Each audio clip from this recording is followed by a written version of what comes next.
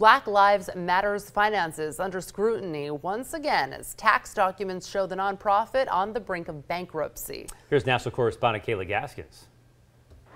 Black Lives Matter! The movement swept the nation. What do we want? Justice! But a bright spotlight comes with intense scrutiny.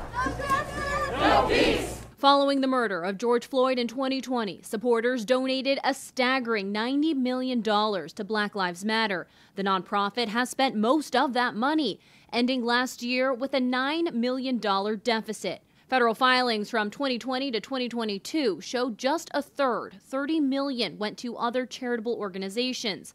$22 million went to expenses. This includes millions paid to board members and family members of co-founder Patrisse Cullors. For example, $1.6 million went to the father of Cullors' child for security services. Another $2.1 million went to BLM board member Shaloma Bowers for consulting. I feel vindicated because 2 years ago I said that this organization was a disingenuous scam, and it has proven itself to be a disingenuous scam. Patrisse Cullors left BLM leadership in 2021 after documents revealed she spent millions on luxury homes in LA and Georgia.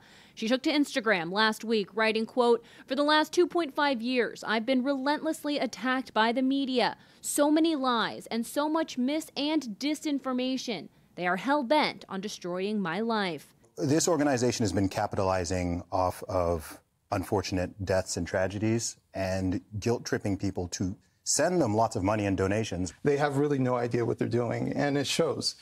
So that's why it looks like they're slowly going under. On their website, BLM calls the criticism misinformation from the right, adding this is what happens when Black people are financially autonomous from white supremacist structures like the nonprofit industrial complex. We reached out to Black Lives Matter for a comment. We have not heard back from them at this time.